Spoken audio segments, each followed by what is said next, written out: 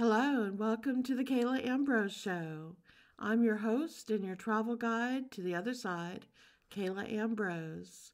And on the podcast here, I like to talk about supernatural, metaphysical, paranormal, and other events of this nature. And as I like to say, I'm not new age, I'm old age. I'm an esoteric wisdom teacher. I teach the wisdom teachings from the ancient temples, those that were in ancient Greece and ancient Egypt and further back. First and foremost, that's what I love to do. And I like bringing them into the modern world, giving them a little twist and showing how you can take these age old wisdom teachings and use them in your daily life. So that's a lot of what I talk about on here. I also occasionally answer questions from listeners. You can go to my website, exploreyourspirit.com. Sign up for my free newsletter where you'll get lots of news about upcoming classes, special events, new podcasts, and other information, including books that I have. But you can also go in there to the contact form and say, I have an Ask Kayla question. Put it in there, and I pick some really good ones and occasionally answer them on my blog or here on the show. Today, the topic I want to talk about is candle magic, what the colors of the candles mean, and if you do like candles and working with them, how this magic works. So let's get started. Let's delve into this. Candles have been used in magical rituals for, it's hard to really count how many hundreds of years. We're going back and even older before candles were made in the way they are now. As soon as there was fire and a way to burn it, there was some kind of connection there with magic and ritual and burning things in the fire. And then that honed down to a smaller light as we learned how to capture fire and put it from a big bonfire into a torch that we could use to light in caves and passageways, and then smaller into receptacles that we could carry, and found ways to create tallow or wax or things to put a smaller wick in and to make a small candlelight. So it's coming from a bigger ritual with fire and pinpointing it into a specific thing when we use a candle. So we still know of rituals that have bonfires. Many of those are even celebrated as the solstices, equinoxes, and other type of rituals. And those can be very life-affirming when you see the big fires, and they're engaging. We all still love fireplaces in our home and to watch a fire. It's easy to get lost in the flame. And they're more communal. They're more for groups or being with a special someone and being in that moment in the firelight. A candle many times, of course, can symbolize romance and lighting the way. We light candles, though, in rituals that are usually very mindful and a direct purpose. There are many churches you can go to where you can light candles in memory of someone. There's a candle that's lit many times like a unity candle in a wedding ceremony. They're usually designed with a purpose. And so candles now, I think, are probably more popular than ever for ritual and purpose in this way. People use them for aromatherapy, just to feel relaxed. They sometimes will use it for meditation. And it's such a simple tool that is affordable and everyone can use it, but yet is very powerful. You can be in a very dark room, and it's amazing with just that little pinpoint of light of lighting one small candle, how it illuminates the room and changes the energy. And there's a very old teaching about that it only takes one small pinpoint of light from a candle to light up the room and to chase the darkness away. And that's an esoteric wisdom teaching, talking not just about physically what that does, but within us when we take the time to work on ourselves and to step out of our lower selves and go towards our inner light, into our higher self, and awaken that light. we dispel the darkness within ourselves as well. We help chase away our shadow self and enlighten ourselves up to awaken and to be more and in higher connection with our higher self and our soul. So a candle, first of all, reminds us of that, how it only takes one tiny little focus, a tiny little bit of light to change the whole energy in a room. When we think about this and we see how easily a candle can transform, then we understand that everything is able to change and to be transformed just by allowing in a little bit of light.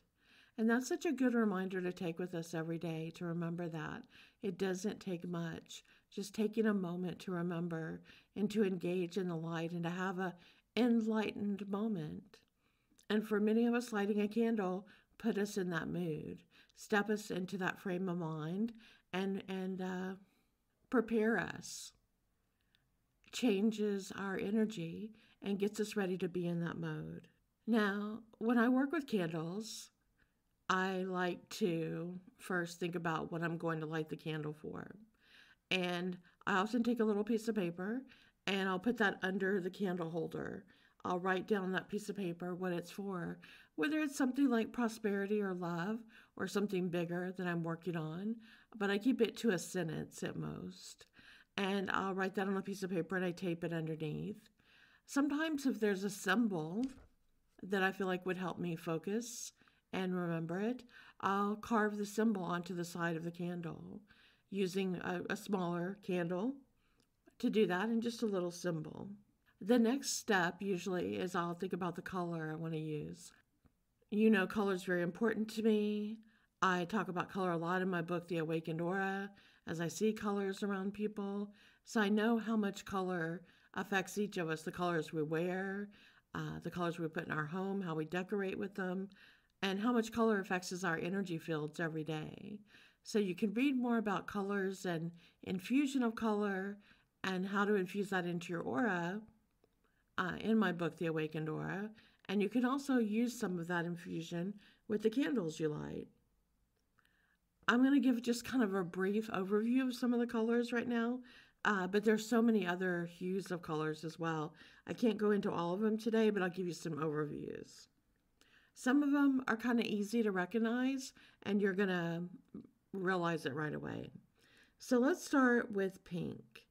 And pink is love, just like a rose quartz. The color pink, it's things that are good. It's loving, it's kind, it's affectionate, it's warm, it's inviting.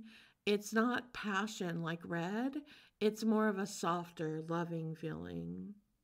Let's talk about blue. And blue I usually break up into 3 different hues because there's so many with blue, so many shades. There are with all, but blue is a really popular color. Having said that, though, going back to pink for a minute, there's a difference in light pink and a soft pink, which is very loving and soft, versus a fuchsia pink, which is moving more into that red with that passion, but a little bolder and stronger and sexier in a different way.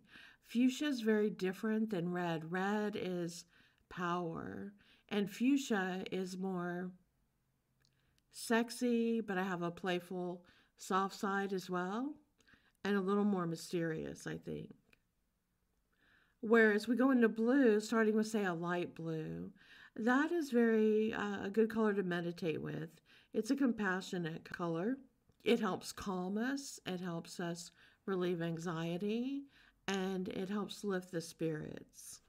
That's very different from a deeper blue, which usually has to do with emotions, and it can be when we're looking to transcend, where the light blue is calmer, the deeper blue is saying, I'm looking at this now, not just from an emotional standpoint, but from a logical standpoint, and I'm seeing what actually is occurring here, and I'm ready to make a change and to transform.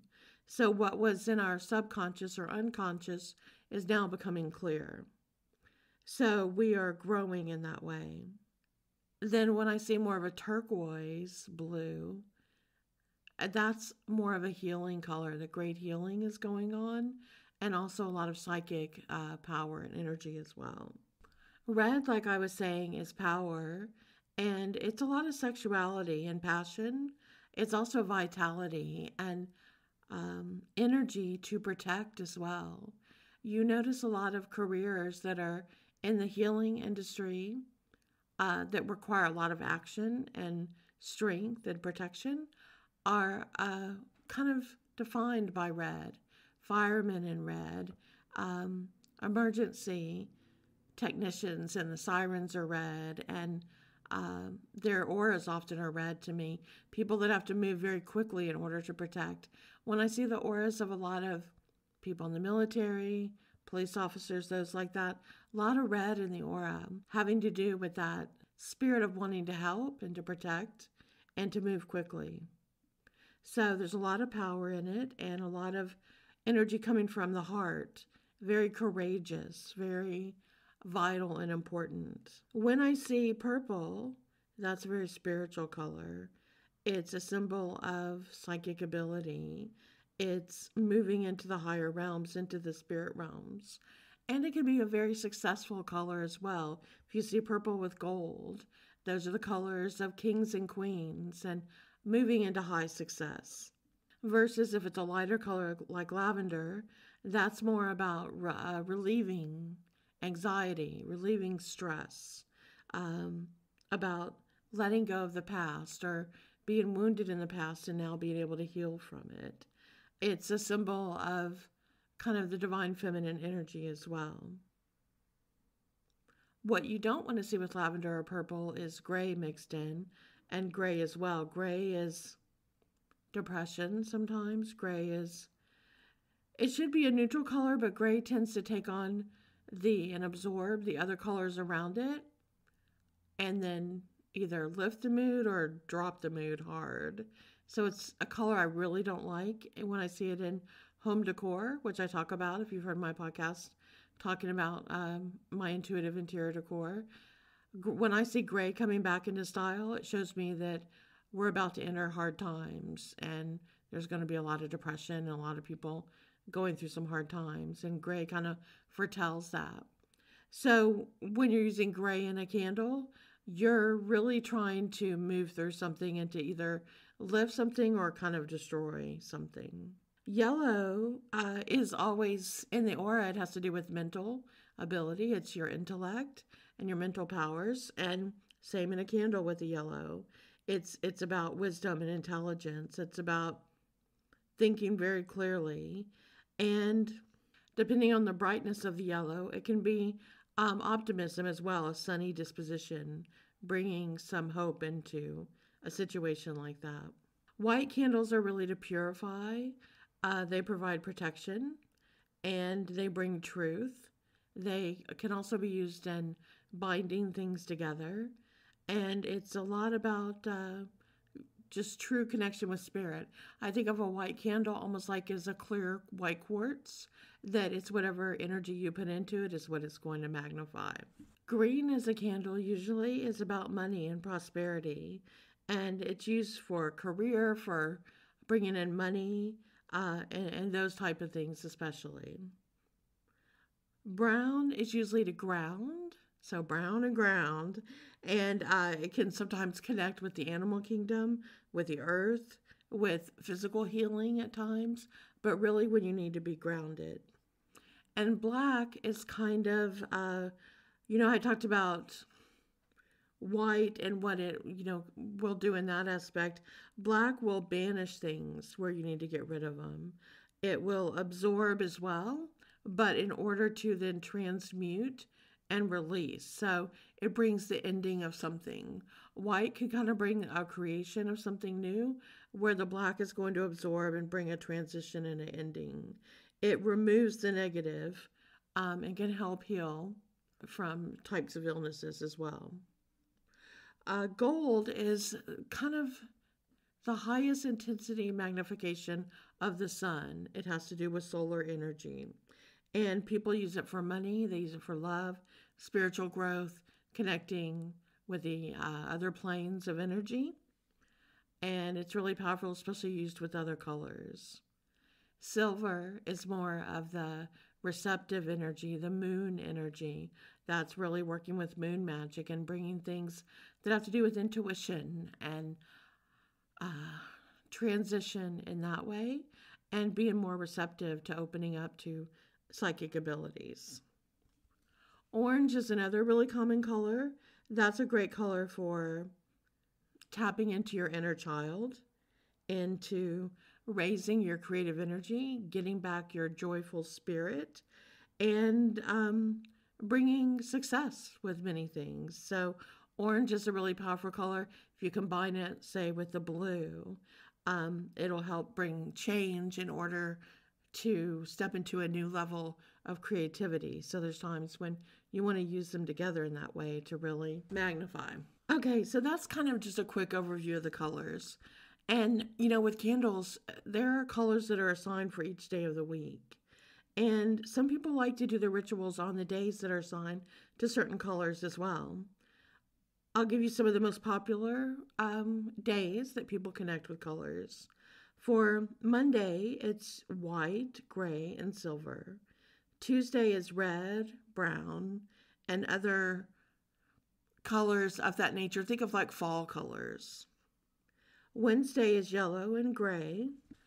Thursday is purple and usually a blue color, like in more of that true blue, as I call it, or a navy blue. Friday is a green, a pink, a lighter blue. Saturday tends to be black, the deeper shades of colors, and a maroon as well. And Sunday is usually gold or orange. So like I was saying, you can choose just one candle to burn in its pure color, or you can mix and match the candles together and burning them all at the same time to create a more sophisticated intention or visualization that you're working on.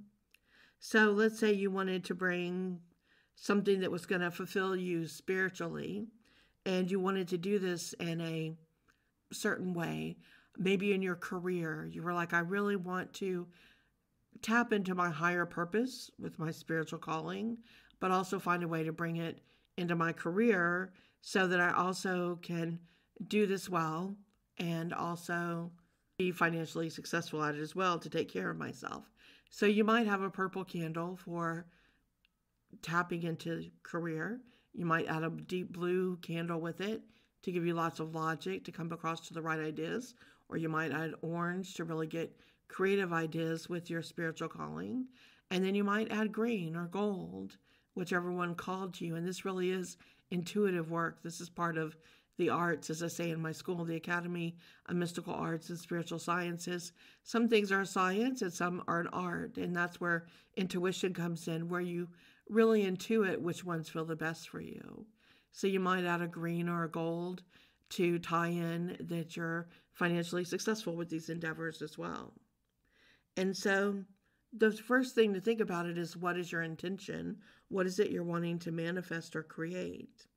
And the more aligned you are with this and focused on your goal and you're specific about it, the better it's going to go. So it's good, like I said, when you're writing underneath the candles like I do under the holder, a one sentence or less of what you're wanting to do. For example, like the one I described, you might say, I wish to tap into my spiritual purpose for being here in this lifetime and to be able to harness this energy through my career that helps others in the highest and best way, and that also will take care of me financially so that I can afford to do what I'm here to do. And so you want to keep it in one sentence like that, so it's pretty clear.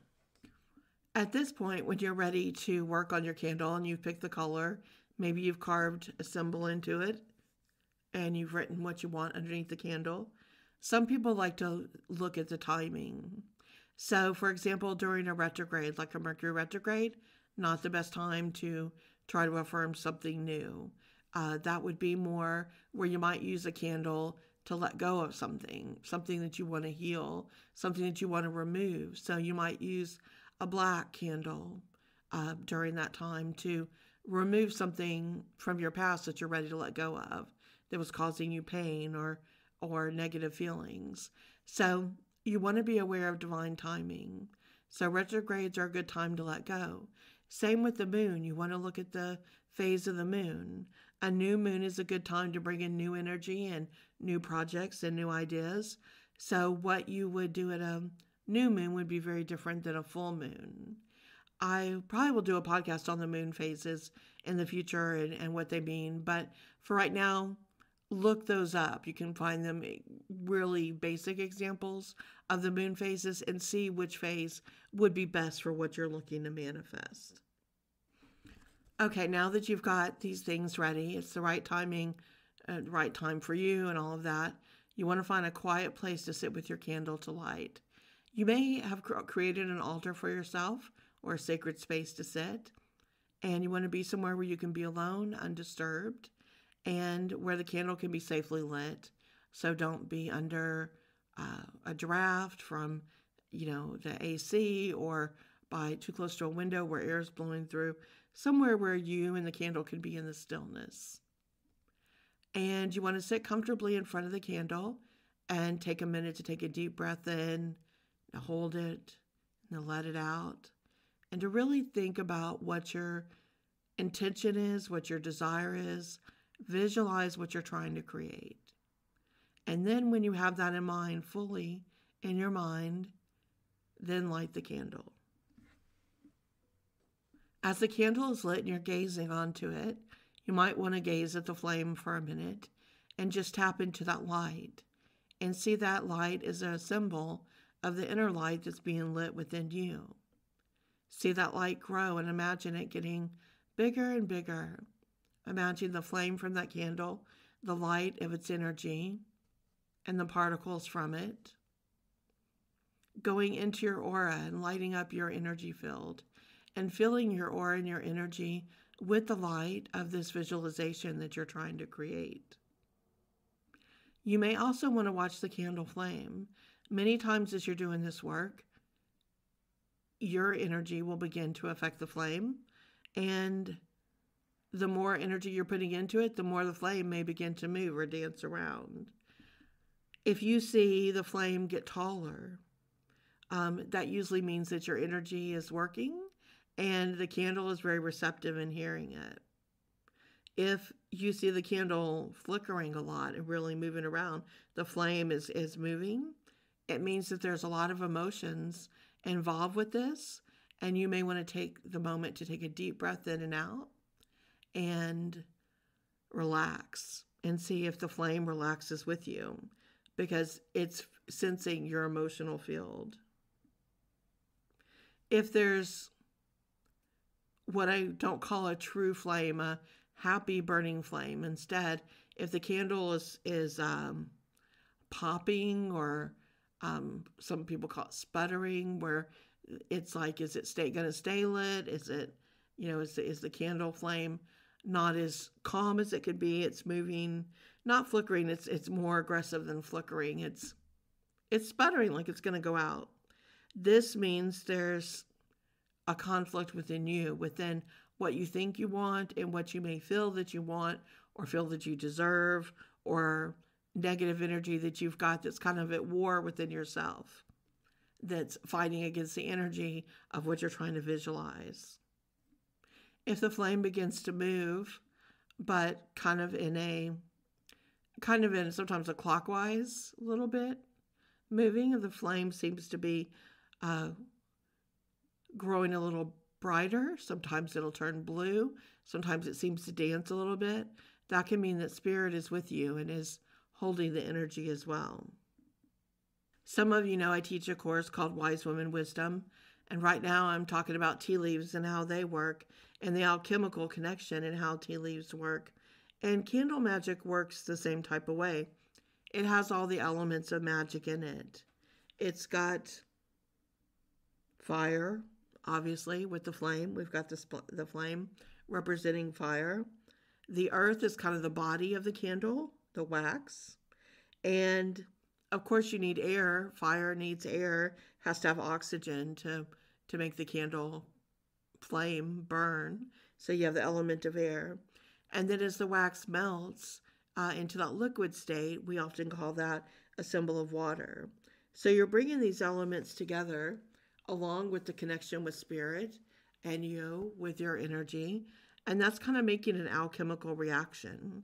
And so this is what, whether we're working with tea leaves, whether we're working with oils or crystals or herbs or all these things, this type of magic, that's what we're connecting, is bringing all these different elements together with intention. It's different with each person. The colors you pick, the way you do this ritual, there is no right or wrong way. It's whatever kind of calls to you. Just be safe. Always be there with your candle. Don't leave it there unattended. Always be there in the moment with it. So at this point, you're kind of incorporating different elements as well into the candle magic.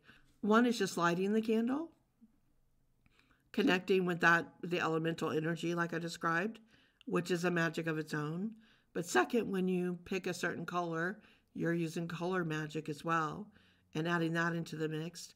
And if you are to draw a symbol into the candle, you're adding that as well, that sacred symbol, and putting sacred geometry into work as well. You could do one of these or all three, or even add more. There's, again, so many different ways that people use. Now, one of the things you'll find about candle magic is as many times as you go to study it, there'll be people with different ways. And one of the things some people argue about is it bad to blow out the candle when you're done? So going back to your ritual for a minute, you've visualized, you've lit the candle, you've taken the light within you, you're focused on that intention, you're watching the flame to see if it's clear of energy, and to see how well it's doing. And this may be a candle you've decided to light for so many days or nights to work on it. Maybe it's 3 nights you're going to light it, or 7 days, depending on how big the thing is that you're wanting to visualize and send energy to. So once you've lit it and you visualized and you take that in, for me, and I'm telling you, this is just me and what I found works for me. So there will be other people that will say differently. I'm not disagreeing with them or their ways. Everyone has to find what the way is that's right for them. But for me, I usually don't spend longer than about 10 minutes. And sometimes it's even 5 to 7 minutes. And the reason why is because I believe when we're trying to focus our mind on visualizing and being in that state, that's a pretty good amount of time to hold that visualization. If you try to, even in meditation for most people, if you try to meditate for longer than 10 or 15 minutes, your mind's going to wander pretty quickly. And it's going to move on to other things or thoughts. And you even catch yourself and say, where did I just go? And why was I thinking about that? I need to get back and focus. And to me, once you've lost the focus, you're kind of out of, let's call it the spell. You're out of that moment, that magic moment where you were focused with the candle. So I say keep it simple, keep it short. For as long as you can focus on that energy, that's what's going to work the best. So once you're done with your visualization, it's time to end this focus, and that's when you blow out the candle. And some people will say, absolutely not, do not blow out the candle. They say you should snuff the candle. And I used to have candle snuffers and do that all the time. It looks like a little bell at the end of a stick, and you hold it over the candle and it snuffs it out. Some people actually pinch it out with their fingers. That was never anything that I wanted to do. But I used to snuff candles all the time because everyone told me, you have to do this or you're blowing it away. But I have found over the years and decades in my work that that's just not the case for me. Instead, when I blow it out, I very consciously put the energy and direct it into my mouth, almost like I'm speaking the words again. But instead, I use my breath. And I picture my breath and a little bit of saliva that's mixed in there. I attune it with what I'm trying to visualize.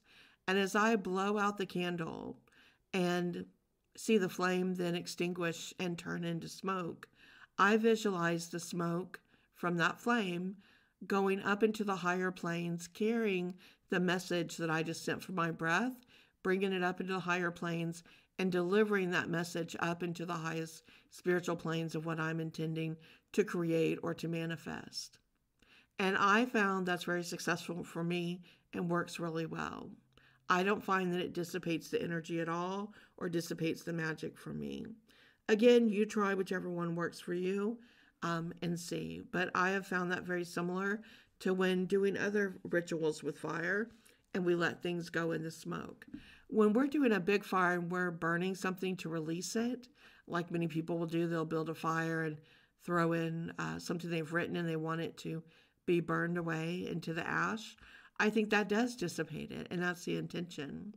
But I very consciously blow and send the energy through my breath to send this message and to bring it up into the higher realms. Once I've blown out the candle, I then bring my hands together and I take a moment to be in gratitude. I thank Spirit for listening. I thank the candle and the elements for their work. I thank those who were with me that were helping. And I just spend a moment in gratitude and appreciation for all these things. Now, if it's a candle that I'm going to use for 3 days or 7 days, I leave it where it is on the altar and I let it cool. And I light the same candle for however many days I've set aside for what I'm manifesting. I tend to pick the size of the candle to be kind of what I think I will be using it for. Meaning, so if it's going to be lit only, say, for a very short time for a day, I'll use the smallest tea light. If it's a candle that I'm using for 3 days, it's those little votives, I think they're called, the little short candles. If it's 7 days, I might use a tapered candle. But I really want, by the time I'm done, that most of that candle is burnt and there's not much left. I really don't want much left of any of it. When I'm done, sometimes I'll hold on to the wax for a while, and I might use it in something else. I might use it to wrap up with a piece of paper around it that was on the bottom of the candle holder, to wrap that around it and to keep it until that manifestation comes into reality. I might save part of the wax and with that paper in a drawer or something until it manifests. And then later I can let it go. And when I let it go, I kind of crumble up the wax while again doing a prayer of gratitude and thankfulness for what has come into my life, and then to let it go. Things I don't do is I don't talk about it with anyone else. I don't share. I do write down in my book the day that I started and how many days I did. I made any notes of things I saw or felt, any important dreams I had, and how the work continued for however many days that I did it. And then I don't speak of it again. I let that manifestation and visualization go out into the universe. I ask for highest and best good for the situation. Instead of trying to control it myself, I ask for the universe to bring divine order and divine wisdom and highest and best good to it. Instead of making it about my will, I ask for divine will and divine order. And that's because I really don't want any karma attached to it. I don't use it usually trying to make very personal wishes or desires that might be karma-inducing without me even knowing. So instead, I put out a clear idea of what I think, and I ask for divine order, divine wisdom, divine guidance, highest and best. So I know then how it unfolds is how it's meant to do for the greater good for all. And I'm a big believer in that, with not bringing in more karma or creating it in that way, but instead asking for the greater good, and that it tends to work out for the best in that way.